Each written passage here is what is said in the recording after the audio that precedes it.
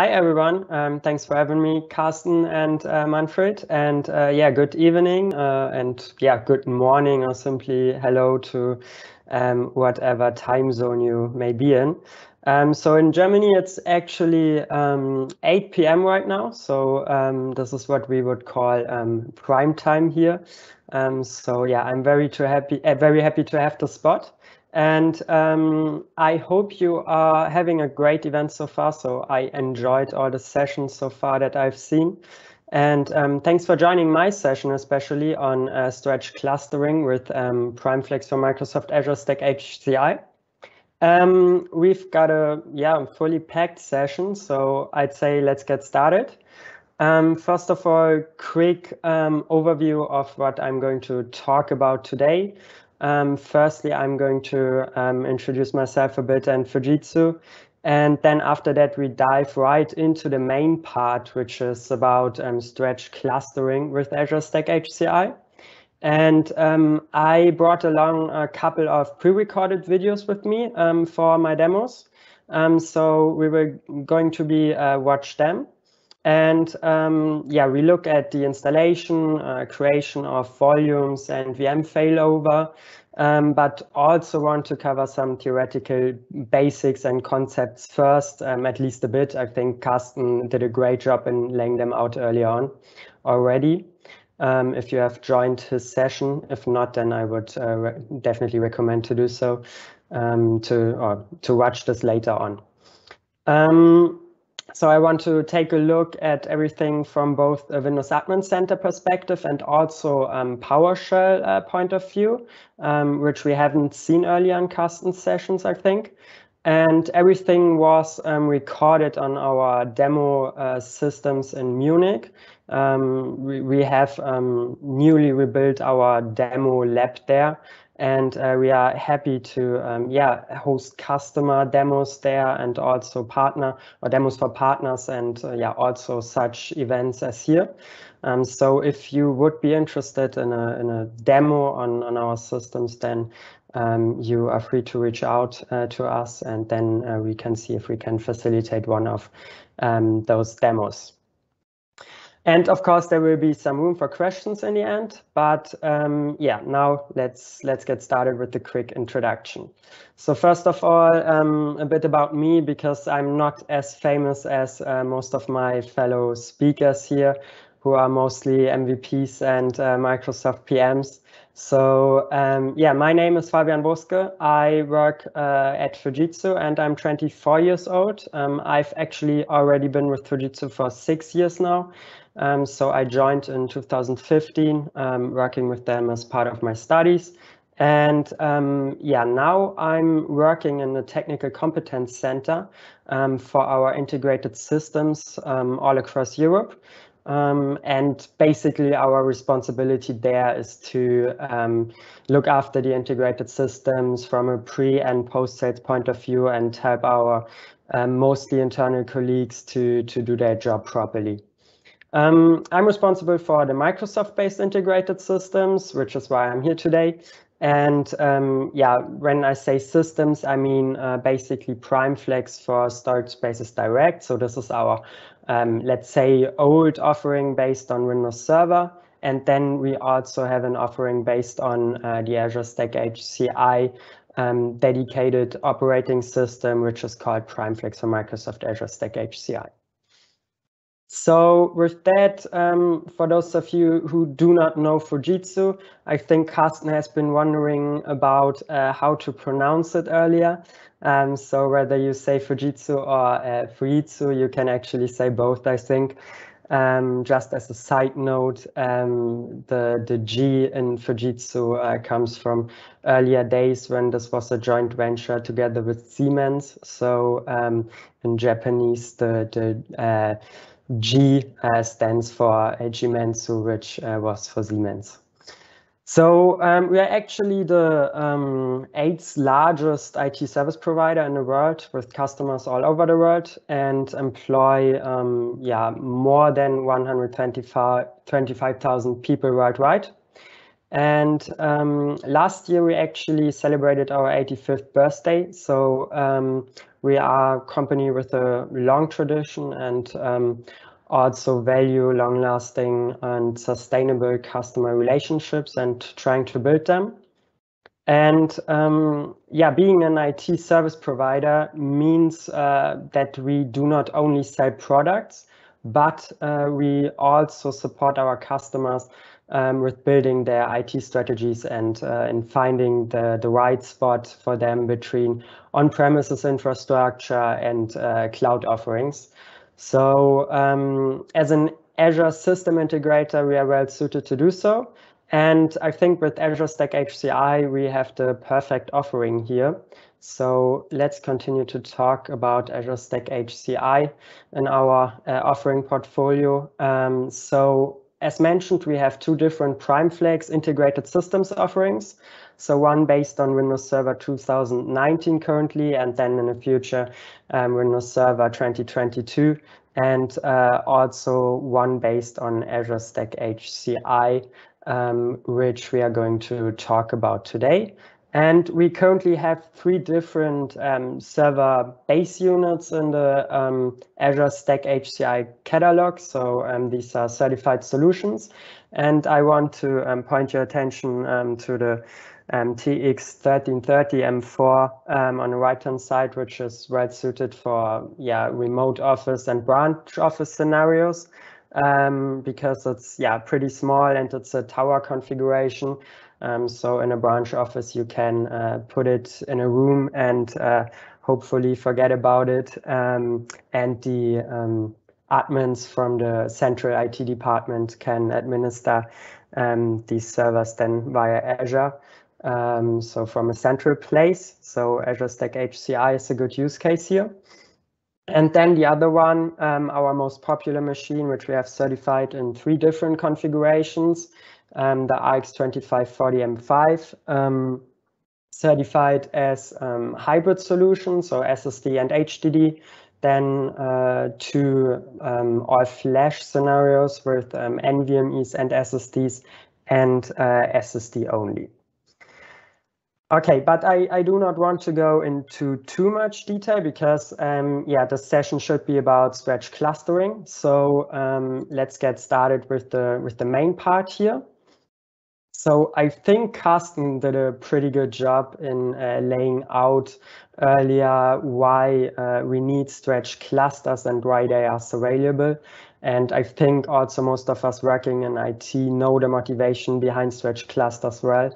It's basically business continuity. So IT is not an end in itself. It is there to support the business.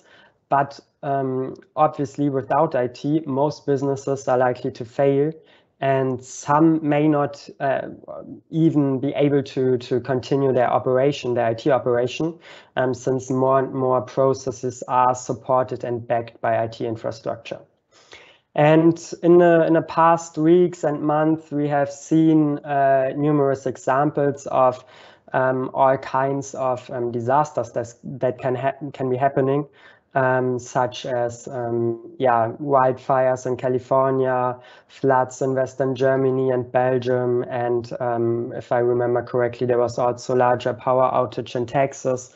And then there are hurricanes like Ida and Katrina, and the list continues and probably will grow in the next years with climate change at our doorsteps. So basically, this is what we want protection from with stretch clustering by putting parts of our clusters in different locations. So Carsten has already shown this, I believe, with the possible architectures, what we can do with stretch clustering or how we can set it up. On the one hand, the left-hand side, we have an active-active configuration where our virtual machines are running in both sides. And on the right-hand side, we have a scenario where the machines run only in the left-hand side. So side one here, this one is the active side. and the other one acts as kind of a fallback site. And in case a disaster strikes on the primary side, everything fails over to the passive side, which then takes over the operation. So this is an active-passive configuration. As you can see, both sides have their own storage pool. So we have a dedicated storage pool for site 1 and one for site 2. And that means that we basically have different fault domains here. Usually we defined in the past with single site clusters the fault domains on a node level, but just as a recap, we can also define them on a chassis level, rack level, and what we are doing here is to define them on a site level. So what are the requirements for stretch clustering? Again, I'm trying not to repeat everything that Carsten has said earlier, but we need a minimum number of nodes of 2 per site. So we have at least 4 nodes in total, and we need an equal number of nodes per site, obviously. And talking about network requirements, we have different points to look at. So first of all, the bandwidth. There is no specific bandwidth requirement that we need to take care of, but you should always consider when designing solutions for stretch clusters that on the one hand, you have lots of replication traffic running between the sites. So you want to facilitate this traffic. And on the other hand, you need to think about what happens in the case of a failover. So all your workloads, if let's say site 1 fails, everything moves to site 2. And in this event, site 2 needs to be able to run everything on its own. So if you have lots of payload traffic, you should also consider that and size your network interfaces large enough. Then on the latency side, we have for synchronous replication round-trip time requirement of less than 5 milliseconds. And for asynchronous replication, there is no hard latency recommendation or requirement. So that's not too relevant here. And then Carsten also mentioned this routing is a topic. So servers in the same site must be in the same rack and only work via or communicate via layer 2. While the hosts that or the sites must have a layer 3 boundary in between. So there must be a routed network over which the storage replica traffic flows. And another thing to take note of is that RDMA is only used for the traffic within one site and not for the traffic between the sites. Carsten also highlighted the need for witness. So that one must be placed in a third site. So either in Azure or a file share that is reachable independently from both sites. So like a neutral site. So yeah, file share witness could also be used here next to the cloud witness. And then something I want to go a bit deeper into is the considerations on the NIC configuration. So with stretch clusters, you can actually use the same physical NICs for storage replica traffic and the internal single site storage traffic.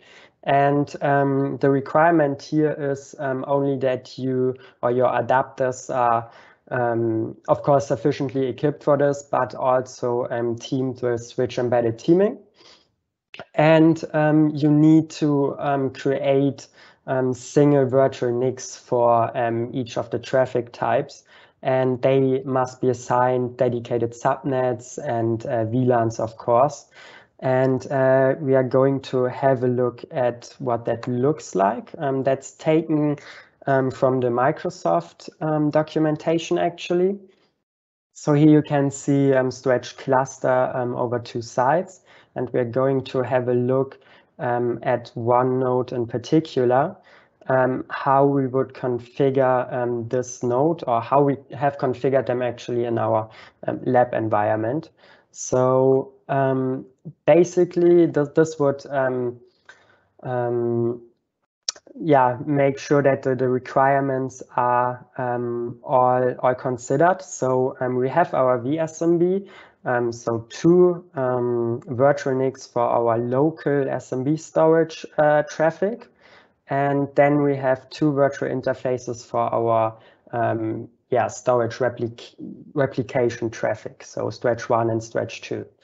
And as you can see, we have single physical NIC in here. So in our case, it's a Mellanox Connect X4. And this obviously has 2 ports. And what we are going to do then is to create 4 virtual interfaces, and to make sure that everything is configured correctly, we need to enable RDMA on our storage NICs, on our local storage NICs, but need to disable them on the stretched NICs. And we use, of course, not routed traffic on the local storage NICs, but routed traffic. So I've configured that on the NICs that are going to be used for storage replica traffic. And of course, in the end, what is also recommended is to do adapter teaming or team mapping. So that means that we are going to map the adapters, the virtual adapters, to the physical ones. So we have the vSMB1 and the stretch 1 being mapped to the PNIC1, and the other ones to the PNIC2. Okay, enough of the talking. So let's start with some demo content here. Because Carsten has shown some parts, and Manfred as well, I'm trying to cut this demo a bit short by jumping to the relevant steps. So this shows Windows Admin Center creation with the wizard of a stretched cluster. And what is important here is that when you create a new cluster, as we're going to do this here, you will choose Azure Stack HCI, obviously, and then have your servers in 2 sites. So they are stretched across 2 sites. And then, of course, we are going to add our servers. This has been sped up a bit, so we do not need to sit and wait, but you will see, so this is obviously Azure Stack HCI on real hardware, so our Primer GRX 2540. And while we are going to add our nodes, we are waiting, and these are all validated now, and we can use them. So I've prepared also a bit of stuff here. And so here, what is important, that we have the storage replica module installed, obviously, because we need that to replicate our volumes later on. So that's also a minor difference compared to single-site cluster deployments. Okay, so from here, I would like to jump to the next step, which must be here. So here we have our network adapters, and I also have prepared them in advance, and I would recommend everyone to do so as well. If you have a more complex setup of network adapters, I think it's easier to configure them in advance with PowerShell and then just skip through the wizard here. So here you can see what I've shown you earlier. So we have our 2 SMB NICs, and then we have the storage replica NICs, and they are using our Mellanox adapters. And then I've also configured adapters for our Hyper-V traffic and the management traffic, of course. Okay, so this was another thing that I wanted to show you, and then I will jump right ahead to this point in time where, the biggest difference is shown. So basically here we are going to create the sites, so the cluster fault domains, and we assign our nodes to the two sites. So that's done pretty easily and goes pretty fast. And after that, it's just the usual steps, but you will notice that, for example, S2D will take a bit longer. So the enable S2D part will take a bit longer than usual single site deployments because there are simply more tasks to do, which we are going to have a look at later on. So again, this is heavily sped up, so we do not have the long waiting times. But if you would compare it in real time, you would see that this takes much longer than on a normal S2D cluster, Azure Stack HCI cluster. Okay, with that, I'm going to jump over to the next slide, which is actually the next demo video, which will just show what we have configured here or what we will have after we created our cluster. So we have our two pools, which I've shown you earlier. So site 1, site 2, and we have 4 volumes in there already, although it's only one volume that we want to use or are using. So this is our automatically created cluster performance history volume. And you can see that we have the source defined here, the source log, destination, and destination log. So our direction goes from site 2 from site 1 to site 2. So this is the direction which we are replicating here, which you will see when we move to the storage replica tab. So because I freshly deployed this cluster, what I have also done, I just checked if everything was fine with our Fujitsu integrations or the Windows Admin Center extensions. So this is the Server View Health extension from which you can check a lot of things on a hardware level. So you have basically single pane of glass where you can have a look at your server and see if everything is working correctly. So here it shows only green ticks, which is good. So, but I also had it that like a fan was failing or so, and then you would instantly see a warning here. Okay, and now, as promised, our storage replica partnerships that were created by the Windows Admin Center. So as mentioned, this is the direction here from our site 1 to site 2 for our cluster performance history volume, which was all created automatically, nothing else that we had to do other than clicking through the cluster creation wizard. Okay, and now how would the installation be different if we would have used PowerShell instead of the Windows Admin Center? So basically after the cluster creation and before enabling storage spaces direct, you would have needed to run a couple of commands. So first of all, you had to set or create a new cluster fault domain. So site 1 in our case, and the fault domain type is site. And then as the next step, you would have assigned the nodes, so the children to the parents, so the nodes to the site in this case.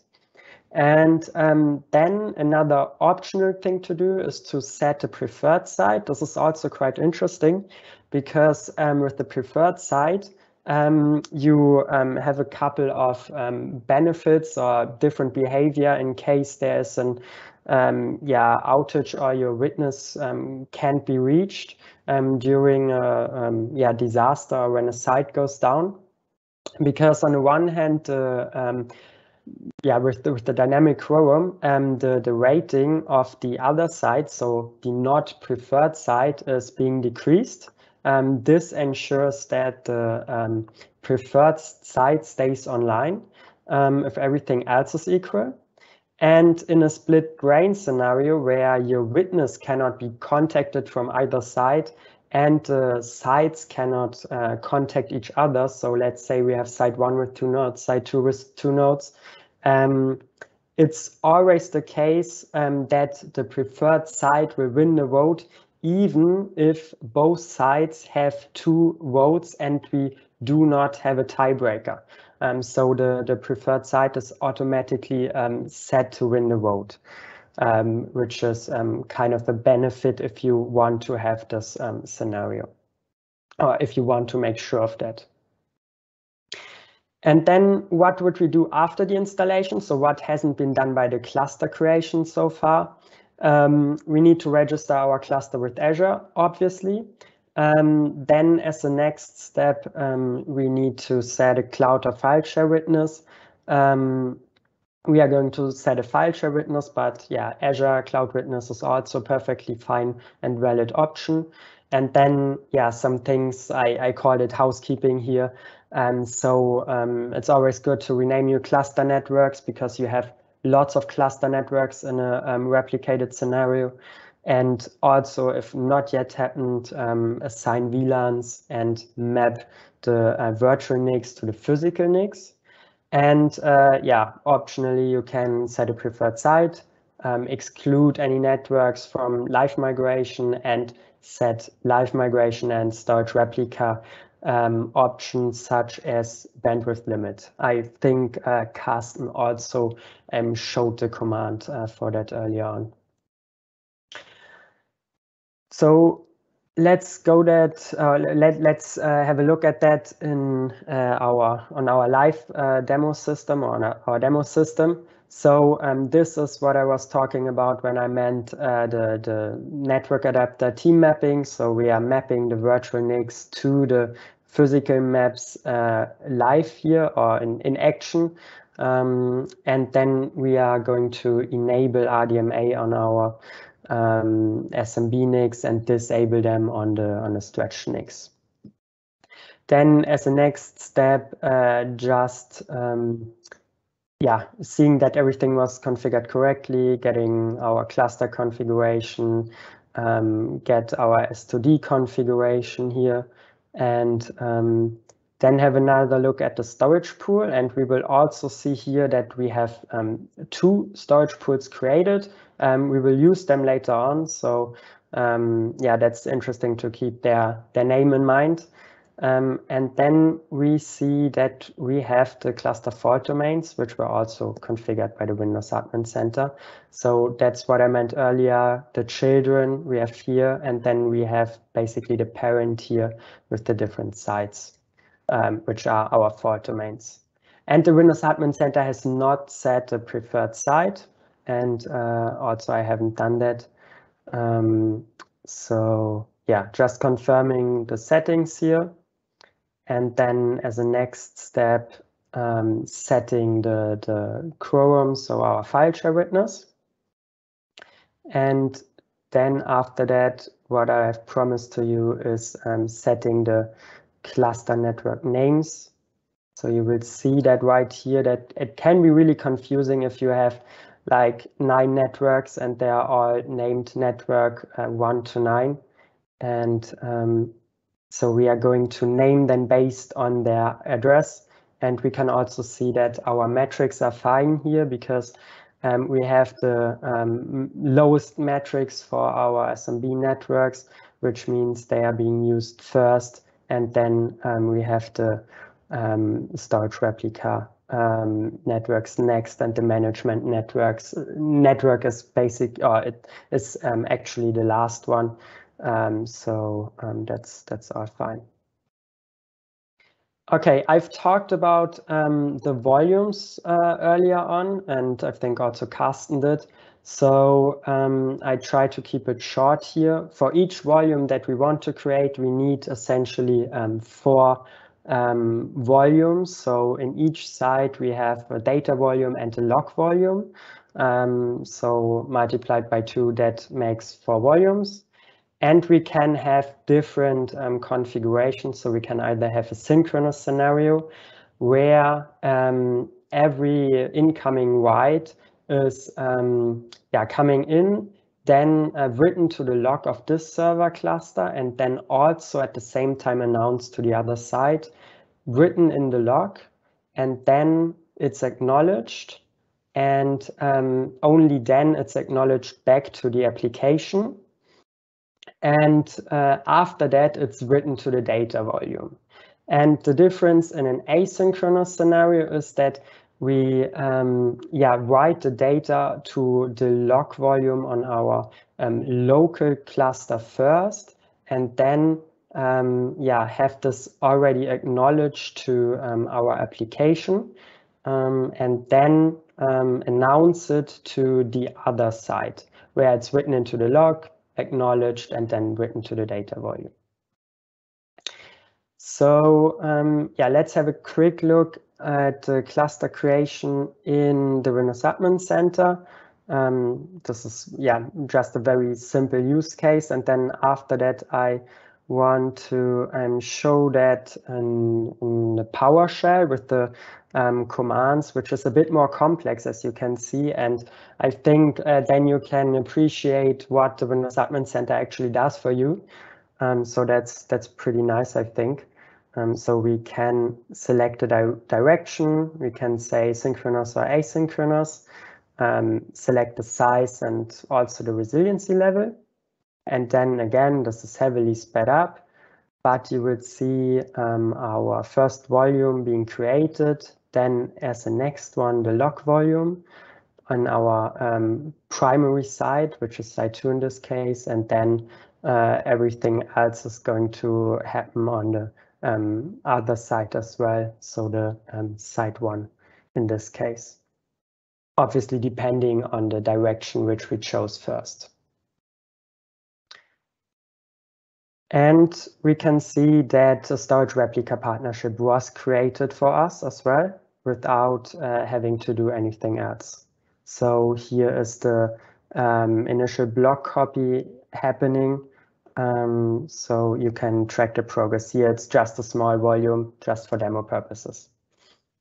And then before going into the PowerShell volume creation, I want to talk briefly about the log volume, because I haven't shown that in the demo video. So you can go to the advanced section where you can define the log volume size actually. And this can be adjusted by you, but there is no general rule for sizing these log volumes. So the dependence there is basically the larger the volume is, the longer you can tolerate outages, because the data goes into your log volume, and if the other side comes back, so if it has failed previously and then comes back, you can replicate directly from one log volume to the other. But if the first log volume has filled up already and needs to discard data, then you need to have a different replay mechanism to restore the log data, basically. So that's the benefit you get from a larger log volume. And we have seen in the real world that larger log volumes can really help you to speed up this synchronizing process in the end. So log volumes also benefit from from faster storage. So Carsten also mentioned that you want to have flash storage there for your log volumes, and the log volumes must not be used for any other things than the log. So that's not supported. And if you want to have deeper or more recommendations, you can also run a test SR topology commandlet. That one can give you a couple of recommendations. And there's also a section in the frequently asked questions sections. So in the Microsoft Docs, if you are wondering about the log volume, you can also go there and check the documentation out. Okay, moving on now to the volume creation with PowerShell, and you can see I have prepared a longer script here. So I'm going to start with our disk names. And just to show you, this is the disk name we are going to create. So our demo stretched volume 1. And in order to start, we first move our available storage resource or cluster group to node 1, because that's the replication direction we want to achieve. So from site 1 to site 2. So we are moving the available storage group there and creating our volumes there. So 2 volumes, we have seen that scheme before. So the original volume and the log volume. And after that, we are going to stop the cluster group available storage and move it to the site 2. So it's node 3 here. So in my naming, it would be a node 1 in site 2. And then we do basically the same. So we create our 2 volumes there. So you can also see that we specify the pool name here. So for our storage pool, so we have the pool for site 1 and we have the pool for site 2. So we are going to put our volumes there. And after we have done that, we move back our available storage cluster group. And then we do a quick check whether everything has been created. So get cluster resources.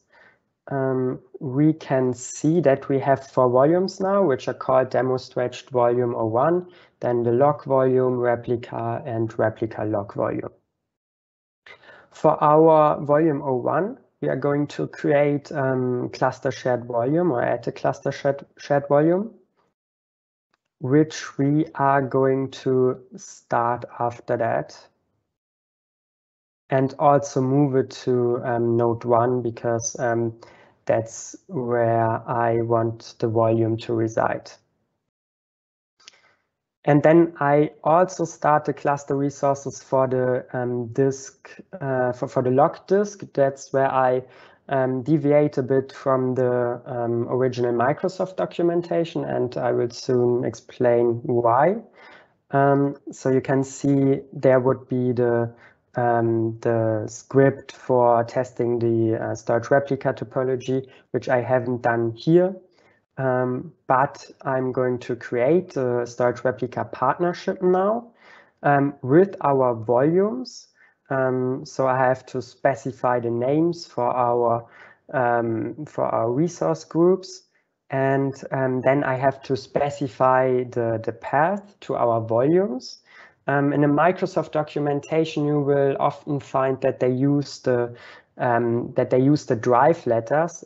I have found that the drive letters are sometimes discarded after moving the available storage group around.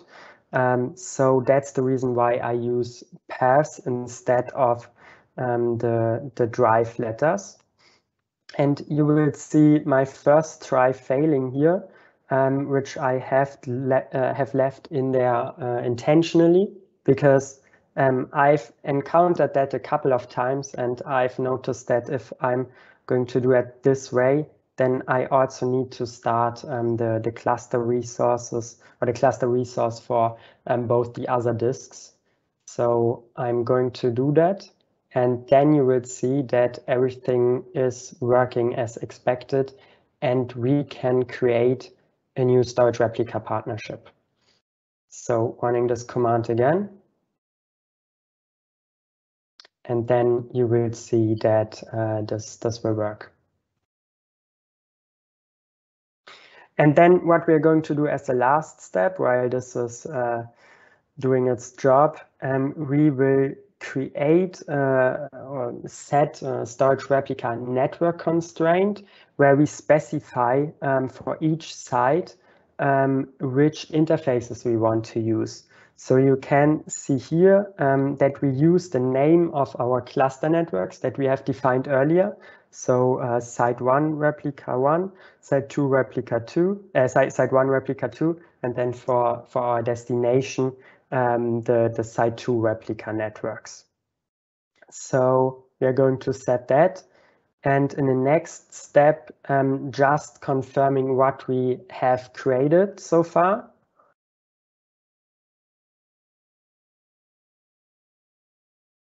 So that's right after I have created everything. So let's view the groups. We have 6 groups here, which makes sense because we have the cluster performance history volume.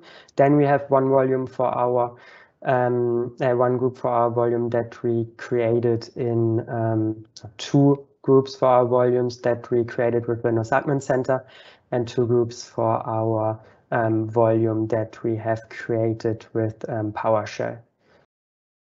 So next one is the storage replica partnership. We now have 3 of those. So cluster performance history, the demo stretched volume, and the one created with the Windows Admin Center.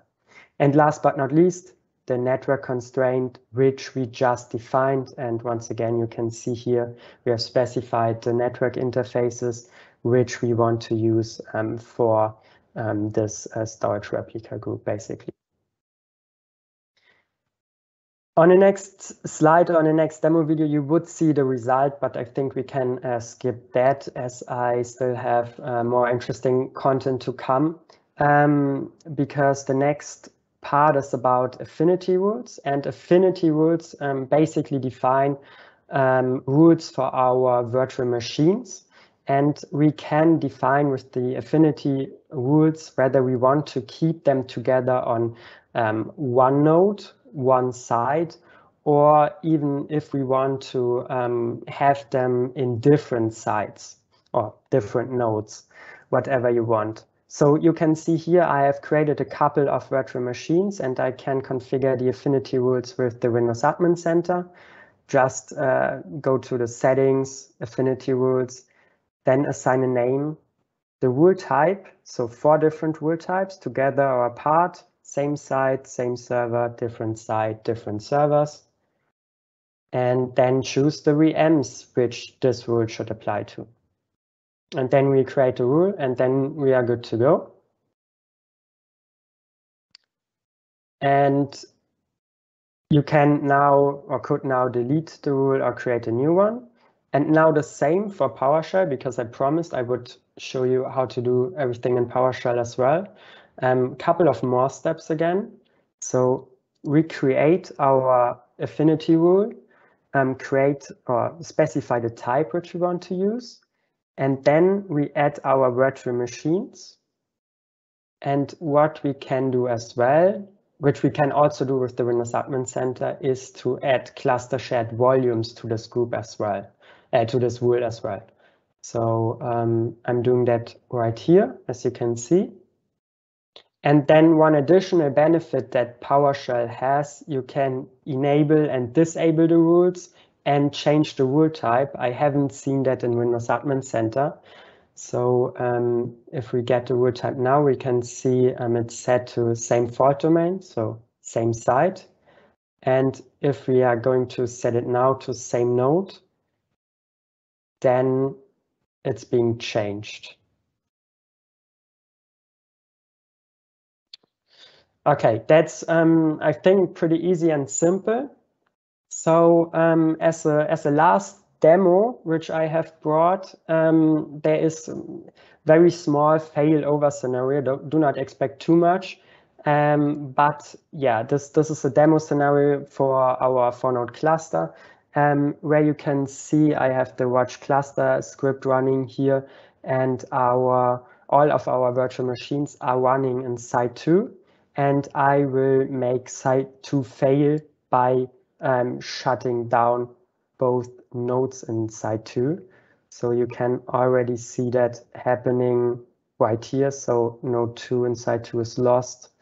node 1 also gets lost, and this is just a ping to one of the virtual machines that is running. So just to keep track on when this comes back up again. So you can look at the time. So it's 9:38 right now in the demo. So yeah, we can count the time until the machine comes back up. So this is sped up a bit. And I think at 9:40 or 9:39 already, yeah, we can see starting the IOPS to increase on our site 1. So everything has failed to site 1. We can also see that here on the owner nodes, and our virtual machine is coming up again. And then if I move a bit ahead, I think we can see that at some point our storage jobs start to kick in. So in the meantime, I have, yeah, that's where the storage jobs start to come in. So in the meantime, I have actually restarted both of the nodes. So it's 9:46 here, and we can see that our rebuild or repair jobs have started. So yeah, now the volumes are being repaired. Okay, so much for the demo cases, and now yeah, a bit more view on our Fujitsu PRIMEFLEX offering before I finish off and close the session. So first of all, you already have seen our Windows Admin Center integration. So we had seen the extension for our Server View Health program or application or agent, I should say.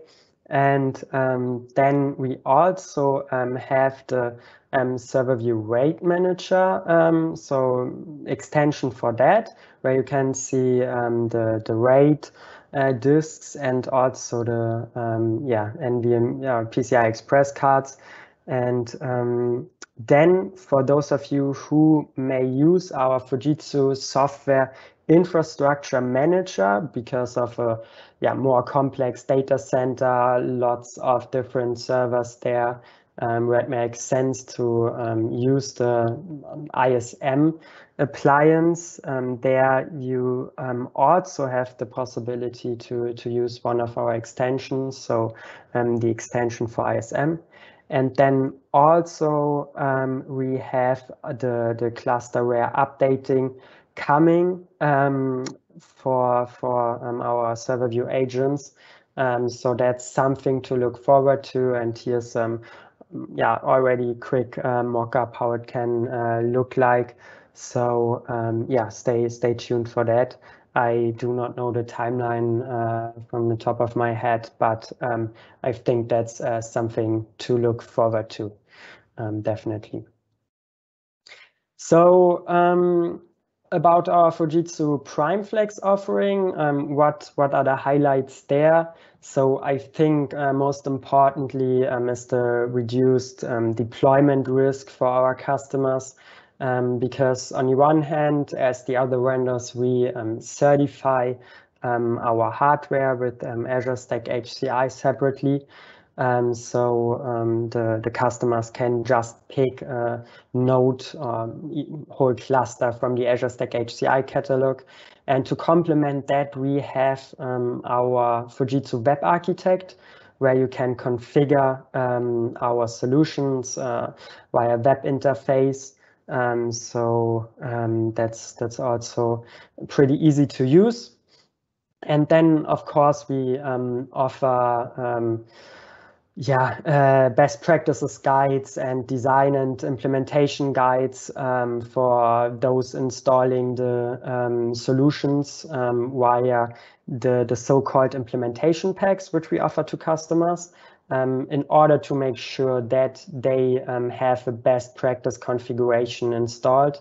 So that also reduces the risk at the customer side, and of course it means that customers do not need to build up that much knowledge, because we as Fujitsu could take over that part or offer that to the customers.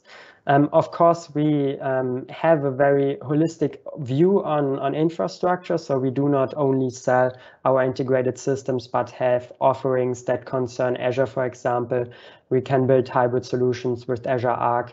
And also, nice thing regarding the implementation pack is that we enable our partners and customers with our own Fujitsu PRIMEFLEX trainings. We have one specifically for Storage Spaces Direct, and we have or are working on building one for Azure Stack, or creating one for Azure Stack HCI as well. So much for that. And then also, just as a short heads up, that our M6 generation is approaching fast. So we are currently still working out the details of how we are going to use them in our integrated systems. But yeah, be assured there will be integrated systems based on the PRIMEFLEX systems based on our M6 generation, making use of all the new features and functionalities that we can offer with the M6 generation. So that is being worked on right now, and hopefully we will be seeing the results very soon. So with that, I'd like to wrap up the session. So what are the key takeaways from today's session? Or at least I hope that these are the key takeaways for you. So we have talked about stretch cluster requirements, have repeated what Carsten said, and also made another point, to look specifically at networking and the witness, because we have seen in projects that this is really important. Then I've shown you the stretch cluster setup, and I think the key takeaway here is that Windows Admin Center does a nice job in taking off all the necessary tasks and responsibilities of you. But if you want most flexibility, want to have scripted tasks and so on, then of course PowerShell is the way to go. And as always, Microsoft documentation is your friend when it comes to using PowerShell and building Azure Stack HCI clusters.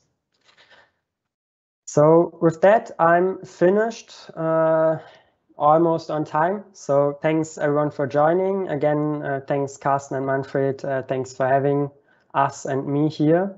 So looking forward to any questions that may have come in. So Fabian, very detailed and very great session. You had much more in your presentations than I had. Great. Of course, I know all this stuff, but I didn't want to go too deep, but you had the chance to add to the session that we already have. So I have a question here from the audience. I just read it out. Are there any time horizon when proactive LCM support will be released for PRIMEFLEX S2D solutions? So they are especially asking for Storage Spaces Direct solutions, not for Azure Stack HCI. Yeah, I know that we have lots of S2D solutions in the field, so I can understand this ask, obviously. And so proactive, I cannot comment on that actually. Do not know of anything. But yeah, hopefully the clusterware updating integration takes off some of the pain that will come soon. So I hope that is a benefit. I do not know the timeline of this either, but it's definitely coming. Yeah. Okay, I don't see more questions, but I want to comment something. It's not about yet PRIMEFLEX, but I had a very lengthy discussion in the Q&A with an attendee about Storage Spaces Direct and stretch clusters, and there are quite some misconceptions. So if it's okay for you, I would state some comments here, because it's sure. just helping with the topic with Azure Stack HCI and stretch cluster. So Azure Stack HCI, there's official support for the stretch cluster scenario. We have Fabian pointed out, we have two pools. So on every side, we have all our data completely in that side. So it's not spread over the sides. We have our resiliency in the side. So if we have 2 nodes in each side, a 4-node cluster, we have two-way mirror. If we have 3 or 4 nodes in each side, you can have a 3-way mirror. And we can have up to 2 server failing out per side with a 3-way mirror. With Storage Spaces Direct, there is no support from Microsoft for a stretched cluster. We can misuse the storage concept with a 2-node cluster or a 4-node cluster to build a stretched cluster that is residing in 2 sides. But we have to be very careful about the network. In essence, you need 4 switches, 2 per side for the resiliency, and you can't extend a stretched Storage Spaces Direct cluster with 4 nodes to 6 nodes or 8 nodes, because the maximum of failure you can have in a Storage Spaces Direct cluster without changing the fault domains is 2 fault domains. So in essence, 2 nodes. So if you have a 6-node cluster, 3 on each side, and one side fails, so 3 nodes fail, you have failures of 3 fault domains, and a 3-way mirror will not survive that. So it's even worse. You don't not only have one volume with problems, all volumes have problems. So all volumes are offline. They are not complete anymore. There are a lot of 256 megabytes extent missing. So if you do a stretch cluster, and I confess, we have done around 100 Storage Spaces Direct stretch clusters for customers. All of the customers knows there is no Microsoft support for that. So you can't call Microsoft, my stretch cluster has a problem, my stretch S2D cluster has a problem. But if you are very careful with 4 nodes, you can misuse the fault domain concept to do that. But you have to be very careful, and we need stretch clusters, especially in Germany. We are the country of stretching everything. And there, Azure Stack HCI is the supported solution. And there are also, you saw it in Fabian's session, there are many requirements with networks. They have to have routed replica networks. We don't have to have other traffic on those routed networks. We have to use storage replica network constraints. So we have to redirect our replication traffic over those networks.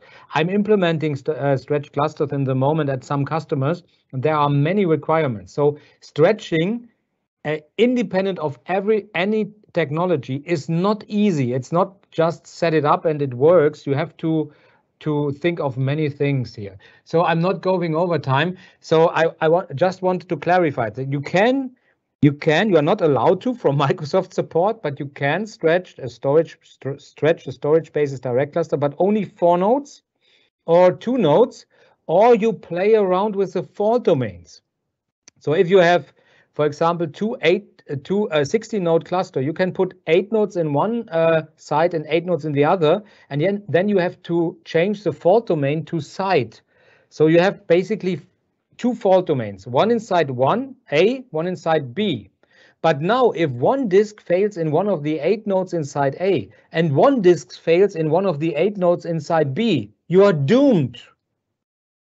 Yeah, and that I've done, I think, a webinar about this. Many people assume if I just have 16 nodes and I put them in 2 sides, 8 nodes can fail. That's not the truth. Even with a non-stretched 16-node S2D cluster, only 2 nodes can fail. Not 3, not 4, not 5, nothing more than 2 nodes. And that's only true with a 3-way mirror and a mirror accelerated parity or a double parity volume. With a 2-way mirror, only 1 node can fail, and that's very important. No? Sorry, Fabian, because I got this misconception many times. So Microsoft technology is like magic. It will help with anything. No, you have to really to know what to do, especially with a stretched cluster. But Carsten, I think the misunderstanding starts already earlier, but we don't have enough time to discuss this now, but maybe we have later on the round table, maybe tomorrow. No, on the round table, because it depends on what you need. In a cluster, you can lose, if you have 60 nodes, 15, and something says online, your cluster service. But let's discuss this later. Yeah, nice joke. So thank you, Fabian, so much. It was a very good presentation. I liked it a lot, and I hope the people get a lot of out of it. And thank you, Fujitsu, to being sponsor at this event.